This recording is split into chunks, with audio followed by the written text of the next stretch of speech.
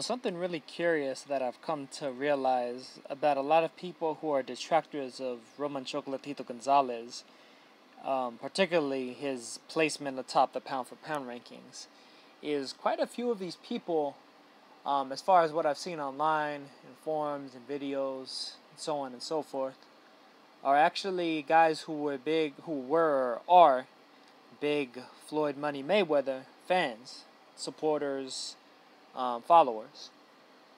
And it's funny to me because, as you probably saw in the thumbnail for this video, as well as the thumbnail of the video that I did when I was talking about the reason why Roman Gonzalez is the number one pound for pound and should be regarded as such, I did that about a month ago, is that Roman Chocolatito Gonzalez himself is a very big fan of Floyd Mayweather's.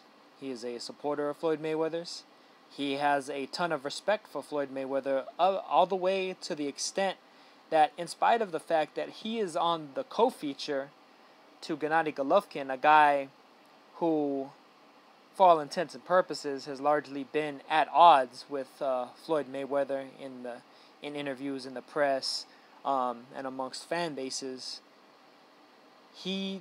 Roman Gonzalez considers it, quote, an honor to see TMT present at the forum on April 23rd when Gonzalez fights against McWilliams Arroyo, a very dangerous puncher, very dangerous power punching opponent who is frankly the uncrowned IBF champion because he pretty much got robbed against I'm Not Wrong over in Thailand. But that's besides the point. Roman Gonzalez himself is a man with a lot of respect and holding in high regard the things that Floyd Mayweather has done in boxing. And I think it's really just a case of game recognized game, real recognized real. Floyd Mayweather, 49-0. Roman Gonzalez, 44-0. Roman Gonzalez understands that it takes a lot of hard work and dedication in order to win world titles in 3 different weight classes against a number of world championship level opponents. Opponents like Brian Valoria, Edgar Sosa, Akira Higashi, Francisco Rodriguez Jr., Juan Francisco Estrada, Ramon Garcia Herrales, Manuel Vargas, Katsunari Takayama, Yutaka Nida,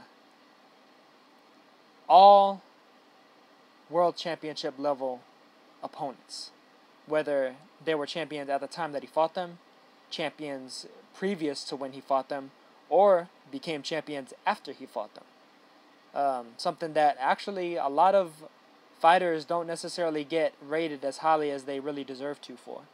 When you beat a fighter and then that fighter goes on to become one of the greats, that says a lot for the fact that you were able to defeat that man. Just like Roy Jones beating Bernard Hopkins before Hopkins went on to become one of the all-time greats. Before that, a lot of people just thought that, Hopkins was just another pretty good middleweight, but not ascendant the same way that Roy was.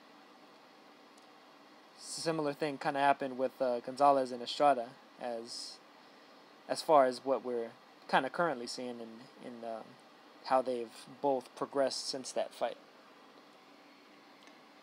But Roman Gonzalez clearly respects what Floyd Mayweather does.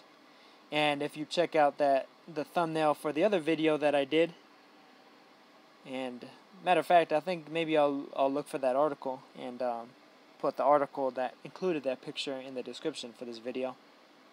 Floyd Mayweather thinks pretty highly of Roman Gonzalez himself. I mean, before Gonzalez managed to kind of get scooped up into the whole K2 HBO situation, Floyd Mayweather was talking up Roman Gonzalez pretty heavy. And you can ask Carcino about that. Carcino is the man with a lot of the inside knowledge with regard to what Floyd does. Gonzalez was that close to being scooped up on that side of the tracks in terms of promotions.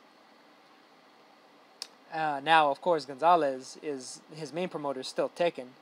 They're pretty much just outsourcing the K2 for his United States promotional duties.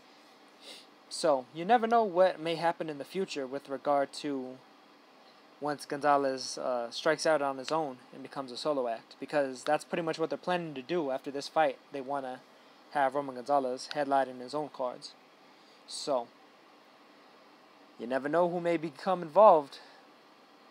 As far as I see it, him wanting Floyd to be there, one of the great ones, a man that he himself idolizes, that he himself deeply respects and regards as a great fighter, and considers himself to being the new torchbearer for the torch that Floyd had held for all these years as the pound-for-pound king.